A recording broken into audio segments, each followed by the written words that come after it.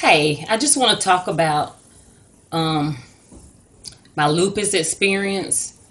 Since it is the month of May and May is Lupus Awareness Month, I know a lot of people don't even realize that I have lupus, but I was diagnosed 6 years ago, and I just want to talk about it a little bit. First of all, um, so I was diagnosed in 2010, so it's been 6 years, and my first symptom was I had knee pain. My knee joint, it was my knee had swelled. It was just my right knee, just one knee, um, and it would click and pop when I walked. So that went on for a while, and I think my next symptom was, and this was in 2000, I believe 2007 when I had the problem with my knee, but I didn't have a diagnosis or anything like that. Um, my next symptom was I guess in like maybe 2009. um my my hands, like when I would go on lunch break, when we would go out to eat, when I would order a tea or ice water and I would hold the glass. Anyway, when I got back from work, my hands would, turn red, or they would turn purple, and they would feel like they had been frostbit. And this was happening every time I went out to eat lunch. So finally, I said to my coworkers when I got back, I was like, you all, I said, every time I come back from lunch, I mean, my hands, look at my hands, they're purple. They feel like they've been frostbit.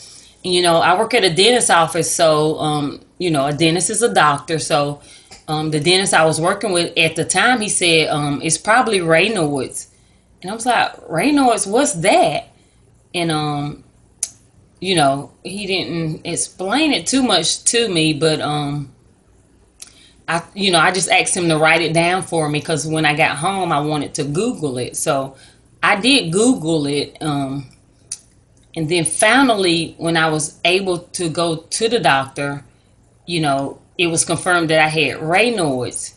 And a lot of times when you have Raynaud's, it means that something is going on with your immune system, and you may have an autoimmune disease. So we did blood work and everything like that, and my ANAs, that's something they check in your blood. It's your anti-nuclear antibodies. Mine were really elevated. So from there, my family doctor referred me to a rheumatologist, and a rheumatologist usually handles things like that, dealing with any kind of pain, definitely joint pain, lupus patients or whatever. So when I went to this doctor's visit, it was actually on my birthday. It was January 19th, 2010. I had a doctor's appointment with my rheumatologist.